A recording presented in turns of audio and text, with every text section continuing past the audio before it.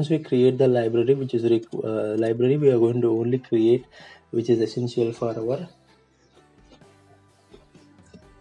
circuit. So I'm going to open the page here using that particular library.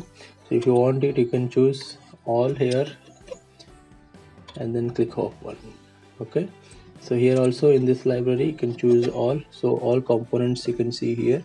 If you want particular library and click on the particular library section, only 3 components will be appearing. I'm going to add a header first and click it here. Double click on the register, place wherever you want it, and then capacitor wherever you want it. So right click end mode. So we got 3 components, one register, capacitor and header. I place I for the zoom in. So the next component, so if you want to move the component, so always click at the center of the component so that entire component will be selected. So what happens when you click on only the name, the only name you can move it, so it is not good. And header you can only move the value, that is also not good. So always if you want to move the entire part, either you select using the mouse or select button, or you click exactly center, so entire component will be selected like this. Then you can drag using the mouse button. So here also in the register, say when I click on the center of the component, so entire component will be selected using the dotted lines, and you can move the component wherever you want it. Here is the second capacitor also. So if you want to rotate it, so first select the component, press R from the keyboard, so it will be rotated. Same way to the connector also. Remember that component should be selected, so click on center side of the component and you can rotate the component. So this is how you are going to rotate it and arrange the circuit. So I'm going to rotate this one to upside.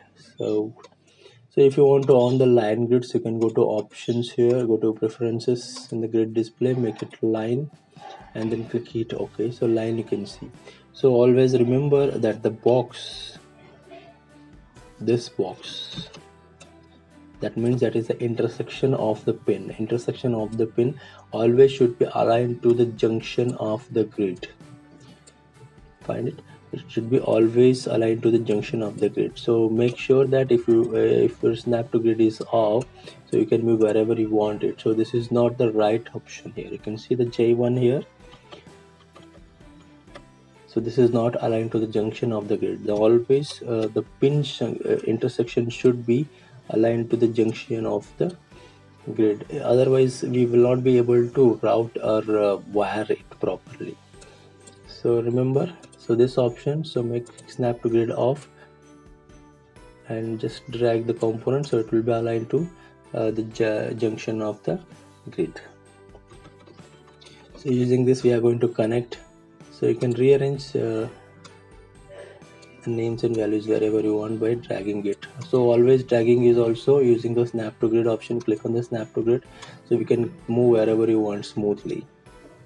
So otherwise what happens if the snap to grid is off, so it will only move towards the grids, it will only follow the grid sections. So I'll click it, I'll place it here, the capacitor. I'm going to rotate the capacitor, just taking one small circuit